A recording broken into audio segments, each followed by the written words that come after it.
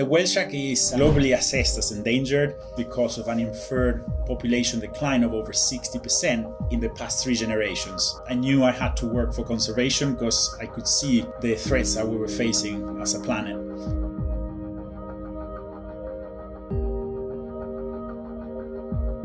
Obviously, a lot of people started getting more interested in the problems that certain marine species were facing, as overfishing, climate change, habitat destruction, and all those problems. That's how citizen science was born. Being a marine biologist, we learn that ocean, atmosphere, the land, everything is connected. It's the time to think what is the new life that we want to build. With conservation action, we can see populations increasing over time. Recovery doesn't happen overnight, and that's when we all work together.